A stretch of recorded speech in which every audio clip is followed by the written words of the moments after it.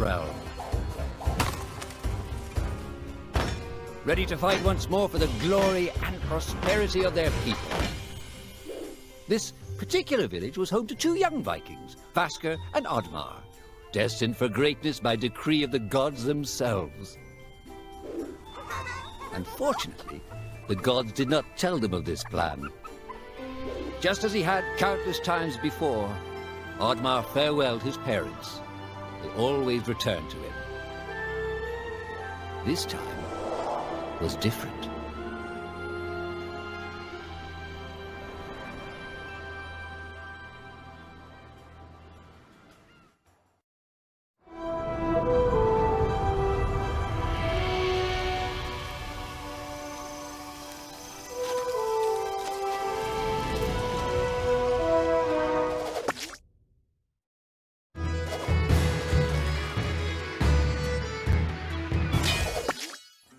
Years passed, and the Viking warriors continued on their pillaging voyages and grew ever richer.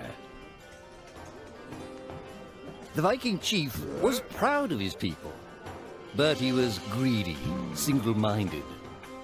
He wished to expand his village, regardless of the consequences. The chief despised OddMar.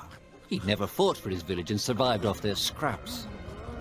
But the chief would tolerate this behavior no longer. OddMar would have to single-handedly loot the forest, burn it to the ground so their village may prosper. And if he refused, he would face the same fate as his old friend Vasker. After being ridiculed by his village, OddMar ran home to his hut.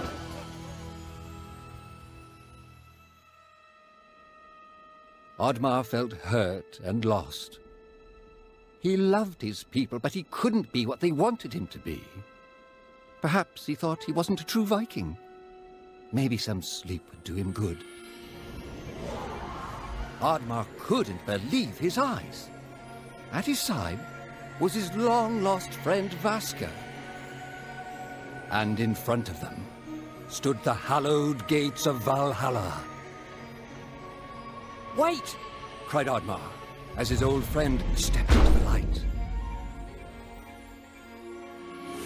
In front of OddMar appeared a strange apparition, a forest fairy. She condemned OddMar's selfish ways and his squandered potential. He had let down those closest to him. He did not deserve a place in Valhalla. But she offered him a deal, a great power.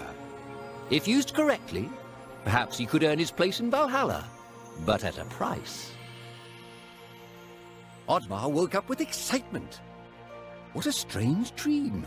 It felt so real. And how did this pouch get here? Was this what he saw in his dream? He looked inside the bag. A mushroom?